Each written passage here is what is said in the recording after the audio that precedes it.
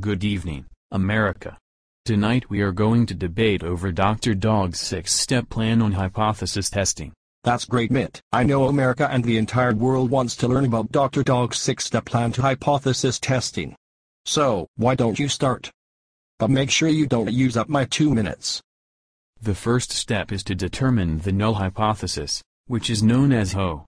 Then in step 2 you must declare your alternate hypothesis, which is known as HA. Wow, Mitt, those first 2 steps are easy.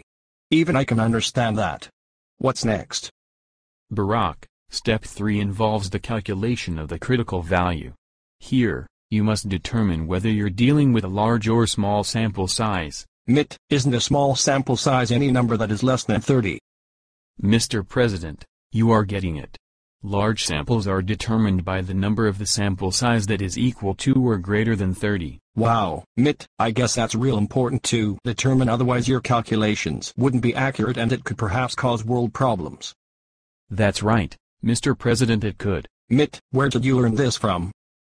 I learned it from Dr. Dog. Now let's look at step 4. Step 4 involves the calculation of the test statistic. This calculation is performed by taking E, which is called the effect size, and dividing it by SE, or standard error. Governor Romney, once I have made my calculation and have determined my answer to the test statistic, what do I do next? Barack, it's a good idea to draw the stinking picture to determine the 5th step, which is to determine your statistical decision. The question here is, do I fail to reject, or eject the null hypothesis?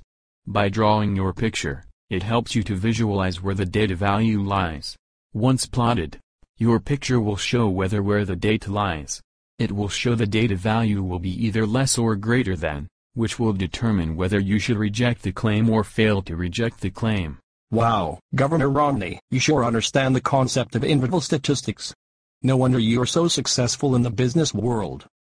Well, thank you, Mr. President.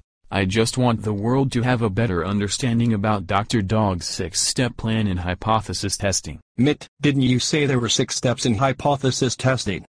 Yes, I did.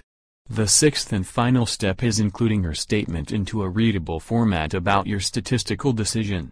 This is so everyone can understand your findings, and that's all you do for examining whether a claim about a product or service is invalid or a valid claim.